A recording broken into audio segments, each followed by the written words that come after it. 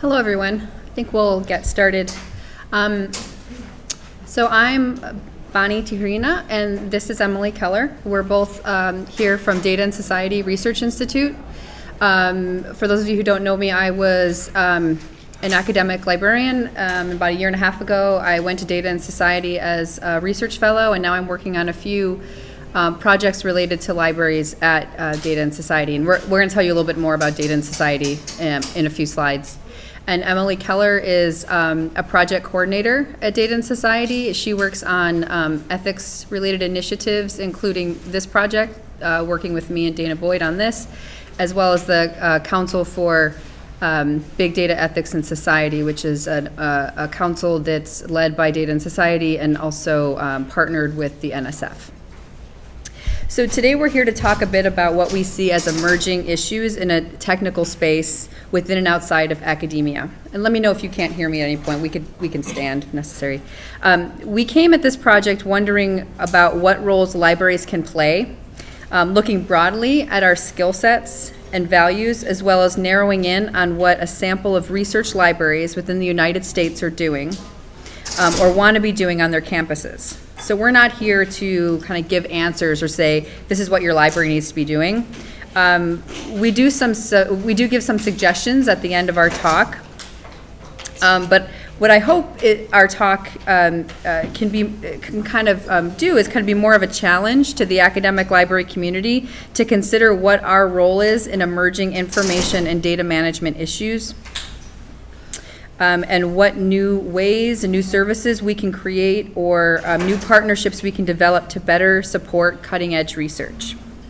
The project we're going to discuss with you is an exploratory project which initially sought to answer the question, is there a role for libraries as part of a campus support network helping technical researchers navigate emerging ethical issues in sort of big data research, and sometimes we put sort of big data in quotes. Many research libraries provide a growing array of research management support services, partially in response to the data management plan requirements. This project was intended to explore big data research in computer science and the new ethical landscape that computer scientists are navigating.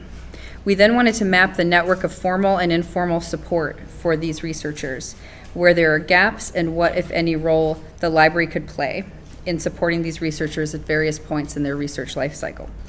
I'd like to thank the Alfred P. Sloan Foundation, who funded our exploratory project, and then specifically Josh Greenberg from Sloan, who has spent a bit of time with us and has helped us brainstorm along the way.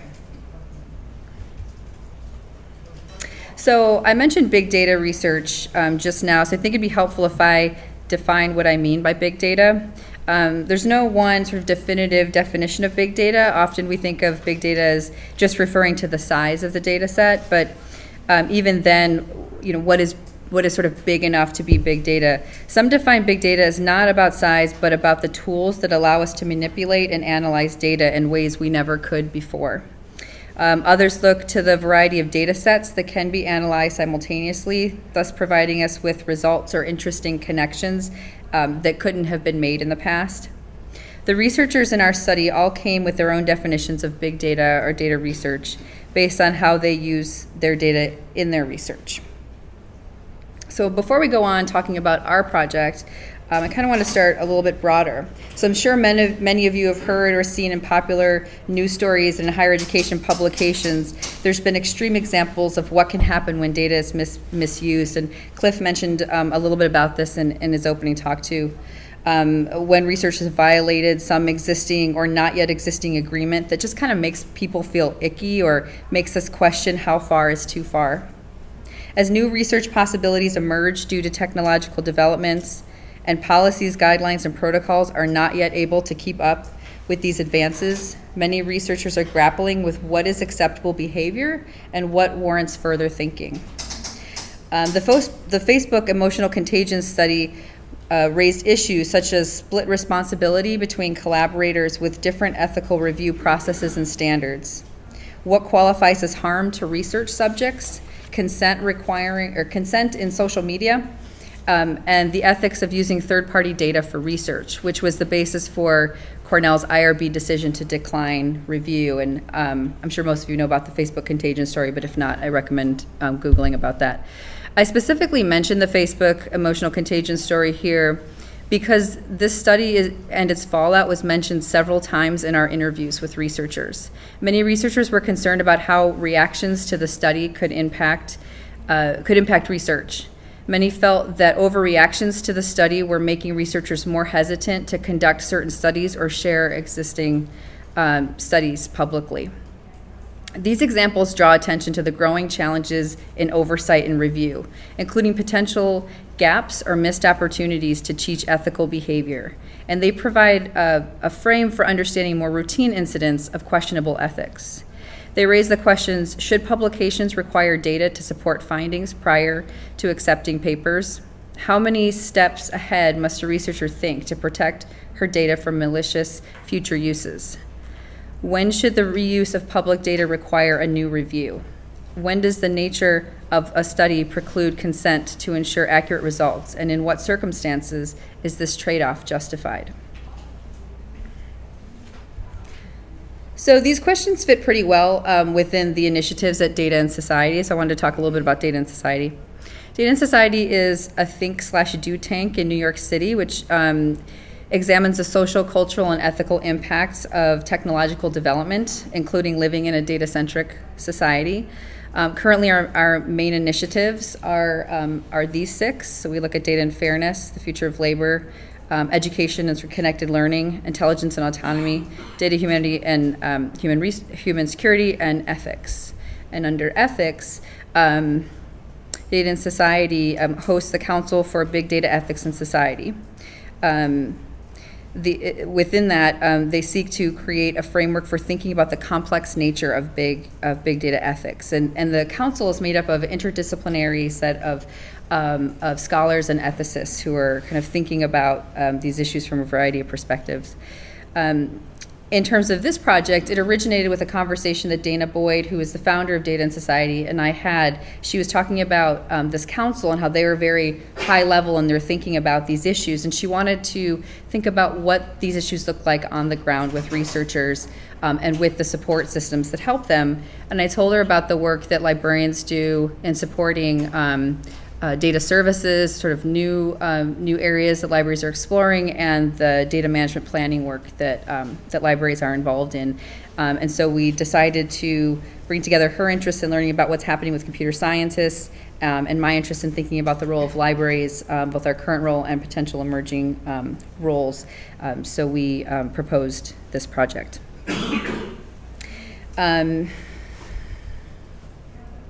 So I thought I'd start by just sort of talking about some categories of ethical concerns. We'll talk a little bit about our methodology in our project, but just to give you, again, more context as to what we're talking about, I wanted to focus on a couple of areas and give you some examples of what we're talking about. So under data collection, web crawling and scraping information for research studies seems to be causing a lot of concern. Researchers often violate terms of service, especially when mining or scraping, sometimes by accident and sometimes on purpose. One researcher had his access to the network cut off for web scraping, which was followed by receiving help from the library to negotiate access. Another researcher intentionally violates terms of service on government sites on principle because he doesn't think government should be able to ban researchers from using their data. A handful of researchers said they violate Twitter's terms of service, which requires you to expunge any tweets that have been deleted by users, which presents a logistical challenge for researchers. So ignoring this is a legal violation, and at least one professional association said they'll not publish anything that violates terms of service. However, conferences, associations, and publications vary whether or not they kind of fit with that requirement. So who is teaching computer science students about copyright and legal issues when they scrape? Another but related issue is secondary data use.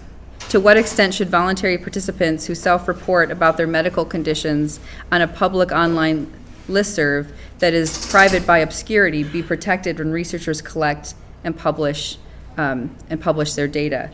So So while it is publicly available on the web, this idea of privacy by obscurity, by the fact that it's a very specific community that would have interest in that, what does it mean when that data gets sort of amplified through research or through other means? Regarding data storage, we heard concerns about third-party storage. Dropbox might promise security, but what if they change their policy?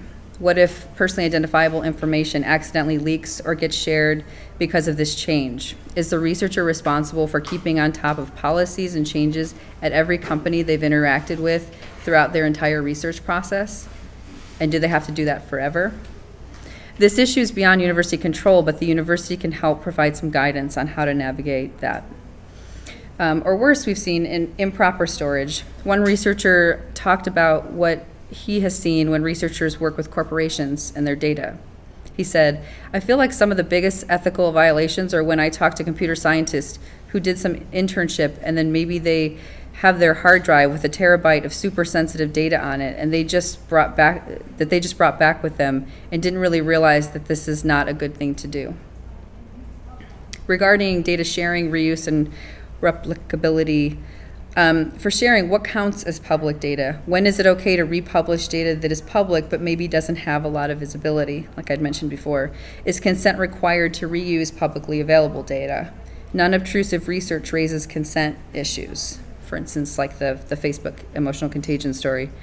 There aren't clear guidelines, and people don't want another kind of media nightmare like the researchers working on the Facebook study. One person told us that there's limited voluntary usage of repositories, in part because preparing one's data for replication is time-consuming and is not tied to career advancement or reputation within academic research culture. One librarian said the notion of reuse is new, and researchers and faculty generally focus on designing their data to showcase their own research and the integrity of their work, rather than to generate reusable data for others to apply new research questions. Another librarian said while attempts at reuse overall are low, some faculty members have encountered difficulties and frustration when trying to reuse data for a project due to the way it was preserved or documented. Regarding re-identification and consent, one researcher was interviewed by a journalist about her research, which included publishing anonymized tweets. The journalist Googled these tweets and then interviewed a participant without telling the researcher. She's since become more cautious. So she actually changed the way she publishes her research and does her research because of an incident of someone sort of de-anonymizing one of her participants. And so she no longer quotes tweets or any content over 5 words. However, another interviewee says you shouldn't assume that any data are permanently de-identified, because we're finding it has become a parlor game for computer scientists to prove that they can re-identify almost any data set given enough networked information about it. And then we have sort of these unknown and emerging issues. New ethical issues are unfolding all the time. One of our interviewees said, the thing that worries me more is that as we develop new methods and new technologies and new techniques and new types of research, new potentials for harm, new ethical questions are coming up for which we don't have many examples yet. So I'm going to turn it over to Emily, who's going to talk a little bit about the first part of our research project. Thank you. So as you can see, computer science research has gotten more complicated in recent years. Computer scientists are not trained like social scientists to think about where their data comes from. Human subjects review processes and IRBs are designed to address one part of the puzzle, providing ethical oversight to research projects with risks to individuals. Yet many of the complex ethics questions and trade-offs that are emerging are not best addressed by existing IRB protocols, sometimes due to the use of third-party data or because many difficult questions emerge late in the project. We suspected that computer scientists would benefit from having a trusted partner to work through ethical issues as they arise, and that research libraries may be well positioned to provide this. We talked briefly about our project before, and now I'd like to dig into some of the nuts and bolts of our work. Again, our question was, is there a role for libraries as part of a campus support network helping technical researchers navigate emerging ethical issues in big data research? To help us answer our question, we set out to interview computer scientists and librarians and map ethical protocols, funder requirements, and the different levers for integrating ethics into computer science education and research. We targeted publicly funded universities and top-tier and mid-tier computer science programs. We also spoke to one private institution. All our institutions had strong research libraries. Our project had two parts. The first part was phone and Skype interviews, with librarians interviewed by Bonnie and I, and CS or iSchool researchers interviewed by Dana Boyd and I. For librarians, we asked about their role with data management and DMPs. We asked if they've seen examples of research data reuse and about data retention policies. We also wanted to get a sense of how librarians think about privacy and ethics, so we asked them about what those words mean for their work and what they think librarians should be doing to help researchers engage with these issues. We asked about what role they can imagine librarians playing in helping CS researchers with data-related privacy and ethics concerns, and what barriers exist, whether they be organizational, technical, funding, or procedural. Lastly, we had them imagine that they were invited to design a program where librarians helped computer science researchers with no big barriers. What kind of training should librarians have? What would be the right kind of relationship with researchers? And what would the interactions be like over time? For computer science researchers, we dug more into the ethics questions. We asked what it means to be an ethical researcher, what major privacy and ethical challenges they've faced, and what relevant training they've received. We asked whether their experiences with IRB had been helpful, and about a current data-related project they're working on, and how their funders affect what they do with their data. We asked about DMPs, data sharing, and reproducibility. We asked about their relationship with the library, if they have talked with librarians about privacy or ethics, and what role they could envision for librarians to help them manage and share data. And if they could get help with privacy and ethics issues, what would they ideally want? In the end, we interviewed 23 people at 9 institutions for this part of the project.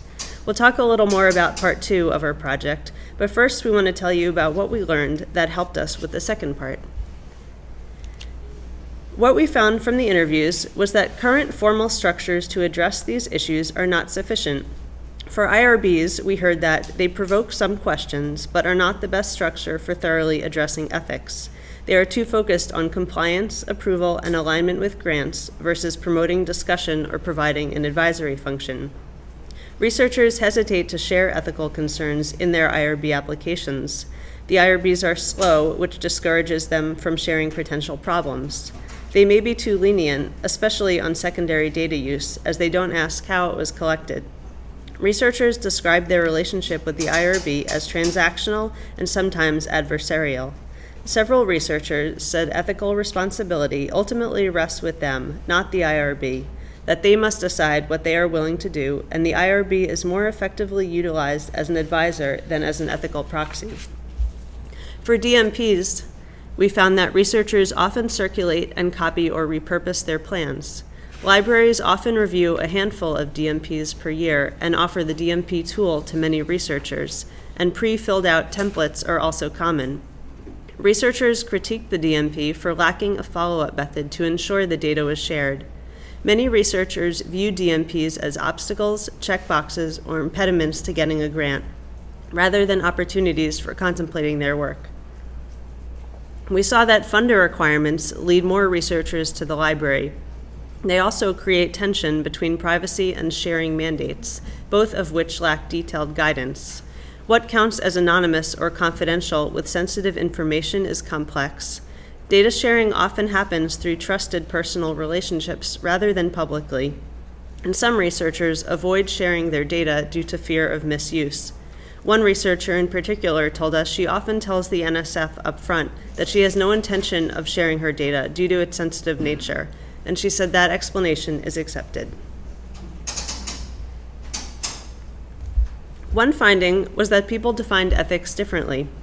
Asked for one word that ethics makes them think of, participants said violations, trustworthy, morality, conscience, responsibility, protection, integrity, teaching, mistakes, transparency, and objectivity. Ethics were often associated with providing anonymity, consent, confidentiality, security, and privacy to subjects. For a researcher, it means accountability, responsibility, participatory research, do no harm, sensitivity to participants' goals and outcomes, awareness of research implications, balancing inquisitiveness with risk, respecting tacit agreements or user expectations for social media data, setting personal rules about acceptable funders, and warning subjects about information that may be inferred from their data in combination with external sources. Researchers vary in whether they evaluate the ethics of a project based on intent versus research protocols or outcomes. The puzzle becomes even more complex when you factor in potential data breaches and repository, infrastructure, and storage issues outside of the researcher's control. We heard these more complex definitions as well. One person said, a hybrid formal and informal system of guidelines for how to engage in good behavior in a community. Another one said, doing things in an appropriate way and taking reasonable measures not to hurt anyone. And ensuring that the data is not compromised, the data is secure, and the data is presented in a way that doesn't show the person in an inappropriate light, reveal their identity, or create avenues of discrimination. One researcher told us it is unclear these days who ultimately has the ethical responsibility: corporations, where data may be coming from; academia, where data is analyzed, questions are formed, and results are derived; professional associations who set ethical guidelines; publications and peers who decide what gets published; or funders who create mandates. We also found that ethics seemed to be the wrong word. Librarians, as well as computer science researchers, do not necessarily think of their work as ethical or unethical. Compliance mechanisms rely on the ethics frame, but this may be perceived as a judgment, criticism, or implication that the researcher did something wrong, rather than trying to understand their processes and challenges. The Council for Big Data, Ethics and Society has noted that computer scientists sometimes resist, quote, ethics experts from outside their field, and that ethical standards are more practical when they come from within. We have found that nuanced discussions of ethics in computer science often take place within the context of one's work with advisors and collaborators, rather than in spaces designated for ethical oversight and training. Ethical decision-making is embedded throughout the research process. On the flip side, librarians are often engaged in work that involves ethical decision-making, such as long-term preservation, legal or contractual use of resources, and copyright issues, without necessarily using the word ethics to describe their work. Though IRBs are more likely to be credited with overseeing ethics, librarians may be the ones helping researchers to make their nuanced ethical decisions. All the schools we came across are exploring ways to integrate ethics into computer science education in various ways. Apprentice relationships with advisors are common. Teaching ethics may include standalone classes or specific modules. Required trainings or click-through courses such as Responsible Conduct of Research or IRB training are focused on compliance with academic integrity standards. Another approach is to embed ethical questioning into existing courses and topics, such as discussing accessibility in a web development class or addressing biases and limitations in a communications methods class. One creative approach we found was having students design but not implement a project that causes harm to enable them to gain a better understanding of the sometimes blurry line between ethical and unethical decision-making. Lecture series with outside experts are popular, though events that are not integrated with course requirements may bring the risk of having students opt out. The Council for Big Data, Ethics and Society published a report examining various pedagogical approaches to teaching data ethics, and is currently commissioning case studies to exemplify challenges associated with data ethics. Our research showed a range of undergraduate and graduate 4-credit courses focused on topics such as privacy and data mining, political and social aspects of facial recognition software and GPS tracking, the transparency of algorithms in news reporting, predictive analytics and social good, intellectual property, biomedical big data, and data ownership and access. Promoting the discussion of ethics is challenging, since it makes researchers sometimes feel defensive or may come across as limiting. Researchers noted that ethical violations are often accidental or the result of lack of knowledge or best practices, rather than malicious intent. However, the topic is often most engaging in the discussion of scandals, which generate widespread discussions. These can be used as a lens to raise more nuanced and routine ethical issues. Overall, we found that all of the schools we talked to are struggling with how best to approach this, and the collective development of curricula, problem sets, and relevant data sets would be helpful. Teaching ethics in computer science is not only for students. The people we interviewed also suggested training professors, librarians, and even the IRB to develop more comprehensive knowledge on the issues involved. When it comes to training and qualifications for librarians, some suggested that experience with data or technical subject matter would provide additional expertise beyond traditional backgrounds or an MLS. This may be pertinent to the emerging role of librarians, particularly in gaining trust with researchers. We see informal and now more formalized courses for librarians in data science. One way we could see for this informal learning to take place is via data clinics, which are modeled after statistics clinics. When computer scientists are positioned to teach others how to use technical tools, they are often better positioned to reflect on the norms and values embedded in what they are doing. Creating structures for them to teach and for people from other fields to ask questions might be a helpful way to get increased engagement on ethics issues. Programs that utilize the clinic model for data management provide drop-in hours and consultations through data science institutes. This model helps to raise ethical issues for discussion outside of the potentially punitive compliance approach.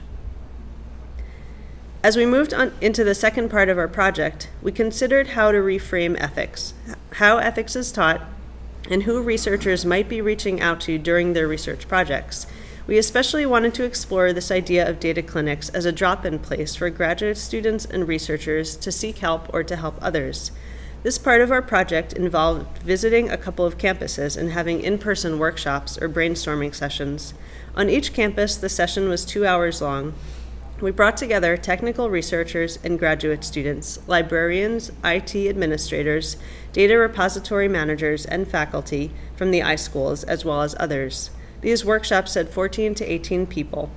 We came with big sticky paper, small Post-it notes, and 2 exercises for them to work on. Our first group exercise was called the Alice exercise. Alice is a computer science PhD student. She's fictional. She's interested in working at the intersection of computer vision and machine learning. She plans to scrape an open data set and get images from a company that we called Image Company. As she goes about constructing her research project and seeking funding, we see her trying to navigate formal structures such as IRB and funder mandates, as well as technical and social issues. At one point, the Image Company goes bankrupt, and she's unsure if she can still use the data she has. She also realizes late in her research that the use of the data she has collected violates terms of service. Where does Alice go for help during the many twists and turns of her research, especially when her advisor is busy, has never gone through the IRB approval, and hasn't scraped data before? The goal of this exercise was to identify what resources exist and what should exist on campus, what processes researchers should follow, and what would be the ideal way to support technical researchers who are doing work with large amounts of potentially sensitive data. Some of our conclusions were that there were resources available that not everyone was aware of, that they may have received emails about but hadn't necessarily used the services if their personal sources hadn't led them there or couldn't vouch for their quality. These resources are spread widely across campus, and there's some overlap between departments. There was confusion over what was offered by each one, and the way those puzzle pieces fit together was not always coordinated. Some participants learned about services that were offered at their schools through the session that we held. As we mentioned earlier, we felt the data clinic model might be a good area to explore, so we asked our stakeholders to design a data clinic that would work at their university. Many universities have statistics clinics. While the structures vary, they tend to allow students and faculty to drop in or schedule a meeting with someone with advanced statistics knowledge to help them through problems. Often, faculty and students play a role in the clinics, but there are models also where full-time statisticians, master's or PhD level, are hired. The funding model for these clinics varies. Some are paid for centrally, others charge a fee to departments. In most cases, using the clinic is free, though there may be charges for extensive use. Data clinics can be an extension of stats clinics, which also address data-related issues, yet there are other issues in which people could benefit from a data-centric perspective. For example, how to store, secure, encrypt, de-identify, and otherwise protect data, the trade-offs of using different private vendors to store or process data, how to clean data and assess its limitations and biases, and how to prepare data to make it shareable without violating privacy. In designing an imaginary data clinic, participants shared the following priorities: discussing security systems in terms of cost, convenience, and effectiveness, learning about software carpentry, Amazon Web Services, Hadoop, Python, and R, discussing ethics questions related to using Mechanical Turk, where laborers may receive a very low wage, building infrastructure to deposit data, having a triage system with faculty and professional staff as frontline consultants and students for follow-up work, having the clinic visit different departments, a speaker series about the challenges of big data and ethics, and documented institutional memory such as guidelines, a wiki, or a question bank. People also noted that data science changes faster than stats, and faculty would have to stay on top of up-to-date methods. They also said the library could have a role in finding, accessing, negotiating data access, and ensuring future preservation, and providing intellectual property support. Balancing the topics covered could be political, so they said a data clinic is more amorphous and open to interpretation than the stats clinic, and efforts should be made to prevent overlap between the two. One student said he would like a service that provided information and a place to discuss and advance his research, but noted that if the visit led to a constraint being placed on his work, he would be unlikely to return.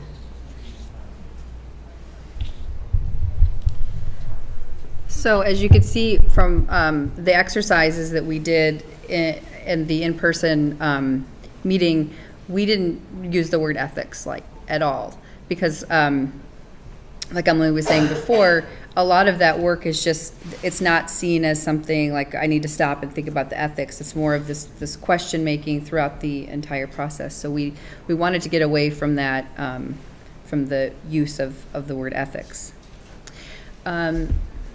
So coming on campus and playing this sort of neutral sort of third-party role was very beneficial in getting a picture of what's happening, what various stakeholders are offering, and what services researchers know are available. And what we found from our experience that was most surprising is that these campuses seem to need and want this sort of interlocutor to help them think through these issues. So there was this enthusiasm for this connector or consultant to gather stakeholders from separate spheres to address data ethics. And it could be because we came in sort of outside of the campus politics and other kind of things that are happening on campus, and we were able to kind of bring these people together from the outside. So I recently informally presented this project in Europe, and 2 universities want to try to host similar workshops on their campuses so as to better understand researchers' needs and to map available services around campus. So as I was pulling this presentation together and sort of the findings from this talk, I thought if there's any organization on a campus who could take on this role as sort of this connector or sort of interlocutor, it's the library. So while I'm not sure it's sort of one of our official findings, I think it's something for us to consider. Could your library, as sort of the central hub on a campus who networks across campus, be a good place to bring together these stakeholders and surface these types of issues? Having, whether it's something formal like the workshop we had, or just sort of educational series and that sort of thing, essentially being that neutral place to have these potentially difficult conversations. We also felt that the exercises we get, rather than talking to them over the phone, where we were saying more like, what do you think about ethics, and tell us about a project where you thought about ethics, really approaching it more from giving a fictional, but like a real case of like, this is this person, and these are the real issues they're running into, seemed to really help them think through the types of questions they would ask and who on campus would be the resources they would go to. So as many of you know, research data management services are available at numerous libraries. Some libraries already have a research data management triage model in which librarians serve as a point of contact for data-related needs, referring researchers to specific people or departments across campus for tasks beyond their expertise. In this role, librarians offer a network of support and provide background legwork to save researchers time. Being seen as a strong central resource seems like the perfect role for the university library. The library at one of the schools we spoke to provides consultations on web scraping and statistical software use, primarily for social science undergraduate students, but also for graduate students and faculty. At one school, the library played a strong role in research data management service involving various institutions and departments with strong data use. The librarian who coordinates the service provides support on data-related tasks and skills for various disciplines, answering questions about storage, data sharing, and the cloud, and helping researchers prepare metadata to deposit their research in repositories. One school has library liaisons with data experience for specific disciplines, and a data librarian and programmer for its social science institute. So I sort of beyond that interlocutor role that I just talked about in this triage role, I wanted to end this presentation with some areas where libraries could expand their roles to take on more in support of researchers' emerging ethical issues. So I thought through sort of what are things that libraries already do or categories of work that we do, and how, in thinking about the results of this project, could we expand some of those or think about those roles a little bit differently. So in terms of our work around data sharing, obviously creating technically sound and long-lasting repositories for data sharing, considering preservation and access. Libraries need to build the repositories that are robust enough to hold large data sets, or partner with on-campus or discipline-specific organizations to ensure data is being held for long-term preservation when necessary. I think libraries could create better best practices around when data should be held for years versus into perpetuity. So this is a conversation that I don't really think is happening in libraries, but is happening sort of outside of libraries, is thinking about data centers and the environment, sort of the environmental impact of keeping multiple copies of, let's say, junk email and that sort of stuff. Like, what is the longer-term effects of us just keeping everything, because it seems so easy to just keep everything. So I think it'd be interesting in the future for libraries to think about what role they can have in thinking about what decision-making about what to keep into perpetuity versus shorter term. As organizers of knowledge, libraries need to be creating and thinking through the metadata needed to ensure the security and privacy of sensitive or potentially sensitive data sets, as well as to ensure proper cataloging for future use. So this metadata can help ensure any sensitive data is sort of wrapped with the right descriptive information for future sharing. Regarding sort of proper use of information, libraries often play an important education and advocacy role on campus regarding proper use of copyrighted materials and working with creators to think about when to use Creative Commons. Libraries host workshops to get out information on how to share and make accessible copyrightable works. They can take on a role to help researchers think about the legal or gray areas when it comes to use of data, scraping data off the web, and terms of service issues and violations. Libraries license e-content. So more and more researchers have come to libraries in hopes of getting access to data, to data mine and text mine scholarly resources. Actually came up, one of our grad students in an in-person interview talked about their their gateway to the library and to the services of the library was by shutting down access to a scholarly database because they were sort of crawling it, and the library contacted them to say, hey, this is a violation, and then that sort of started a conversation, and now that grad student said they have gone to the library a few times to help negotiate similar kinds of data mining projects. Libraries are playing a role in negotiating legal use of digital content, and libraries should kind of, I could see a growing role, a growing service in that area. When licensing traditional content, they have, we have sort of a set of ideal terms for the user community, or an ideal license. What are ideal terms of use for data and text mining projects? I think that's something interesting that we could explore. Libraries could play a bigger role in supporting these growing needs and interest in data mining by hosting data sets that they help license for future projects. I'm sure some of your libraries do that, but I've also, just in my experience in managing e-resources team, often our problem was once we had licensed the data set or provided access, we had no place to then have that live and have the sort of appropriate level of ability for people who are supposed to access it and to close it off to others who weren't. So that was kind of always a challenge. In terms of education and advocacy, in being a profession that is concerned about privacy, intellectual freedom, and the public good, there's a role for libraries to play as we all figure out sort of the new norms of how we handle data being collected about us and how we think about future uses of it and where we go from here. When libraries advocate for open access and open science and open data, libraries must take the next step and help support what it means to make data open and shareable. That means having the difficult questions and conversations about ensuring privacy, confidentiality, and potential unintended future uses of this data. Libraries can be campus leaders for conversations about privacy in the digital world. They can facilitate those hard conversations of deciding what will the world look like in the future, and how to sort of support researchers in thinking through those hard questions.